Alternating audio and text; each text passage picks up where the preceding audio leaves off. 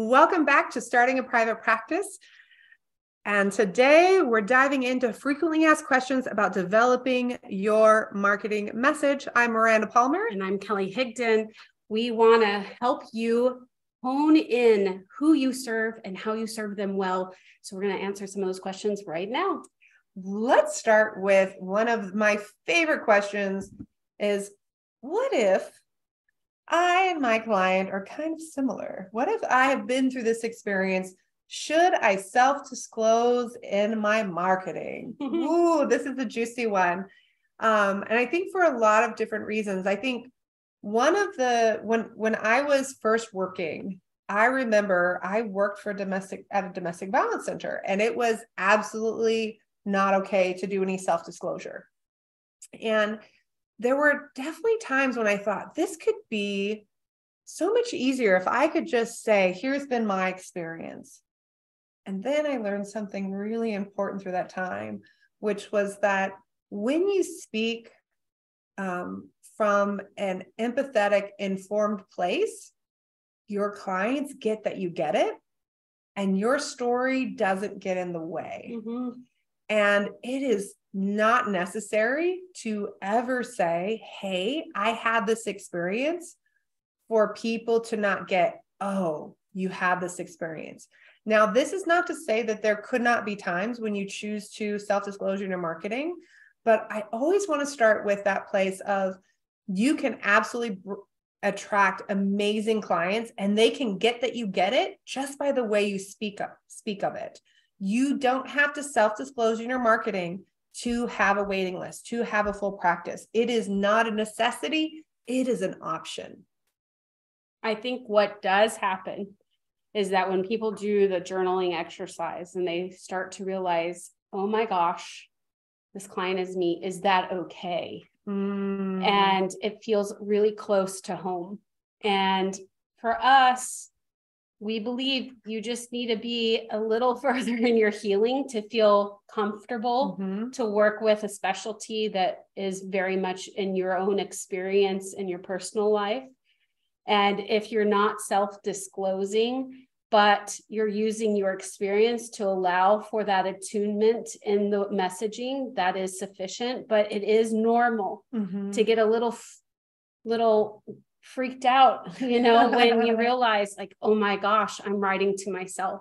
That is very, very, very common. You are not alone in that. And it's very normal because you are feeling maybe a little insecure about it, to try to use the self-disclosure to shortcut the claiming of your brilliance, just to say, oh, hey, we have this thing in common. Now, what's interesting about that is it does give an opportunity for a couple of things. If you're going to self-disclose, number one, realize you can't put the toothpaste back in the tube easily. Once you put something out on the internet, it is out on the internet. Yeah. And there are going to be people who are going to use that information in ways that you did not intend.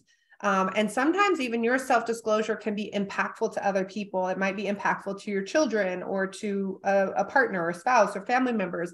Sometimes your experience is not just your own, it impacts other people. So it's really important to look at all the different pieces and feel really good about the self-disclosure. And again, I find that when it comes to that's a different bar than when you're self-disclosing client to client, like in person. Right. And that's definitely a different bar for me. And I think also think about the space of what that looks like long-term.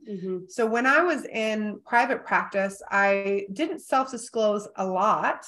I remember even when I wrote a blog about cleaning out my purse and feeling like, oh, this is very vulnerable. And it had a whole theme as to what it was. And I got clients who were like, oh my gosh, I read that blog. And I knew that you were my person. But I didn't talk about my marital status. I didn't talk about my abuse history. I didn't talk about my neurodivergence. I didn't talk about any of that stuff. But when I started doing coaching, I felt much more comfortable and confident to talk about my marital status, to talk about my parenting status, having a child, all those kinds of things. And then when I went through a divorce, suddenly I was like, oh, now I didn't really think about that piece. I had never planned on getting divorced. So suddenly that became a lot more vulnerable because I had talked so openly about my relationship status. And I don't think that's necessarily a bad thing. I don't think I would undo that decision, but I will say there was a lot of moments, probably like a year or two in the midst of going through the divorce process where I felt like I needed to shrink back because I was still working through the divorce process and it felt really uncomfortable. Yeah. Another question that we have gotten is, what if I don't want just one type of person coming in to see me? I started with couples and I can't handle a full caseload of couples.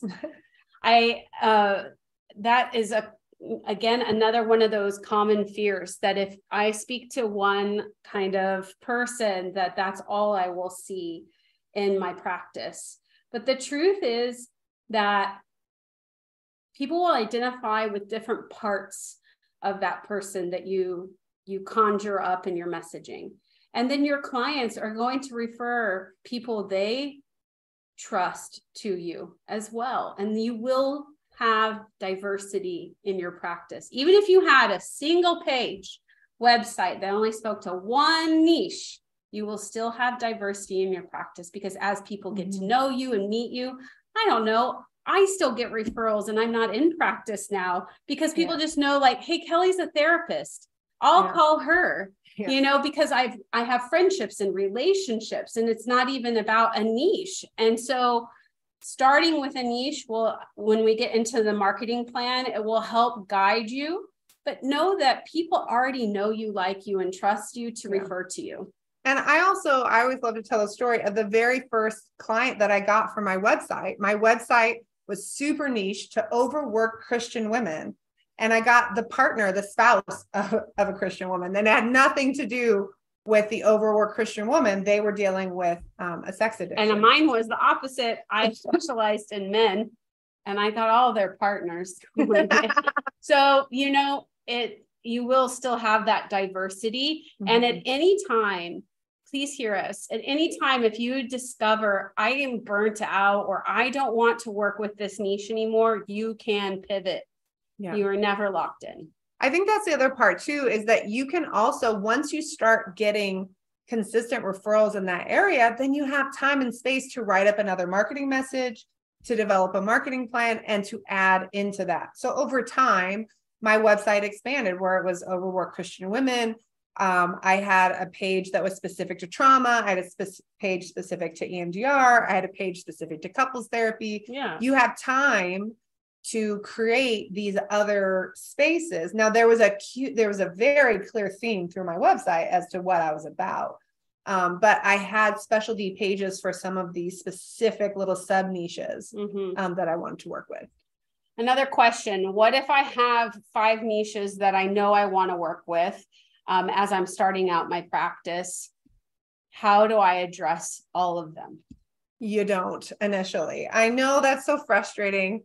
But trying to speak to all of them initially, not helpful. Even if you could just do one marketing message a month over 5 months and get the hang of how to write them and getting that in place, that's going to be better. Next week, we're going to be diving into a coaching session regarding developing a marketing message. But after that, we're going to be talking about marketing plans. And I think that's a really important piece of this, is that having a bunch of marketing messages together and never having an actual marketing plan to get them seen by your ideal clients isn't going to be workable. And if you have 5 different types of clients that you're trying to market to all at once, and you don't have marketing flow and processes down for just one, you're going to stretch yourself thin. You're not going to be able to leverage things. So there's a method to why we really recommend starting with one niche and giving yourself time to really learn how to do the marketing well and how to speak to this client well, so that when you master that, then you can continue that skill into other niches. Then you can rinse and repeat in a lovely way. Okay, so here's another question. What if my ideal client speaks multiple languages, and so do I. How do I determine what language to put my marketing message in? Right. There's a couple of things at play here. You can first Google to see what keywords are used. And sometimes you will find Spanish words or another language. I'm thinking Spanish because it's very common in business school, but you'll find another language is searched for. So usually you'll have at least some English version so that Google can search it. And then if there are keywords, you want to be sure you're using those in whatever language you have found to be ranked, that you want to rank for. And then we believe, like, you do what is right for you. Are you doing your entire session in that language? Maybe you want a page fully in that language then. If you're a person who mixes and goes back and forth, maybe in your marketing message, you're going to have some of those phrases that you would commonly use, that person would be like, oh, we can speak my language in the session. And there's a back and forth fluidity, you know, that all of me is welcome here, and all the different ways that I speak and communicate. Yeah, because I think it's so powerful for someone to be able to speak in their native language, to be able to move back and forth between that. Just like a funny side, not funny, but little side note. I had a client that was blocked, and we were doing EMDR, and it took me so long to get the client to say, just speak with what's going on. She kept wanting to interpret for me and move it from her native language of Spanish to English. She was fully bilingual, but a lot of emotional things will come up in a native language. And so getting her to feel comfortable and confident. And then as soon as she would start to just speak in Spanish, which was her native language, it was like, oh, things started to flow. And it didn't matter in my particular case, whether I understood it, it would have been beneficial, but there was very few. There was actually only one. There was only one bilingual therapist in my city, which was like highly Hispanic. It was really sad. So, you know, those are things that happen. I think too, this doesn't apply to just language, but also idioms and like their terminology that might be very tied to a culture that you serve or that you are a part of. So this is that deconstructing where we've colonized a lot of our language and being comfortable with showing up as who we are. Maybe it's not, again, we talked about self-disclosure earlier. It's just more about being authentically yourself, so that when someone comes in to see you, what they read on that page is what they get in the session, that they have that same kind of sentiment or vibe or feeling that they have reading that as they do when they are working with you. Okay, here's the last question. I think this is a big one. I thought I created an amazing marketing message. It like brought tears to my own eyes. I had friends read it. They're like, oh my gosh, that's amazing. And then it didn't work because nobody called me. What happened? Sometimes it's not about the message. It's about where you put the message. So when we get into the marketing plan, we'll be talking about, is that message being seen by the people who need it? Yes. So that's the piece, right? Is that you need an actual marketing plan to get the message out there, to get that marketing plan to page 1 of Google, or to get that marketing plan being shared on, or that marketing message being shared on social media. So we'll be diving into that. But next week, we're going to dive in with an amazing therapist that's going to let us peek behind the curtain at developing their marketing message, the struggles they've been having. If you are a voyeur of loving to see other people struggling in their private practice, you want to know you're not alone. You want to know you're not alone. Now's the time. Yes. Thanks so much for listening today. I hope this answered your frequently asked questions. Feel free to go and post. Let us know if there are more questions you'd like to have answered. And of course, rate us on wherever you're listening to this podcast. If you're looking for more support, we have over 15 hours of free training. And of course, our business school for therapists that is super rad. And you can find it all at zinnyme.com/pod. We'll see you guys next time.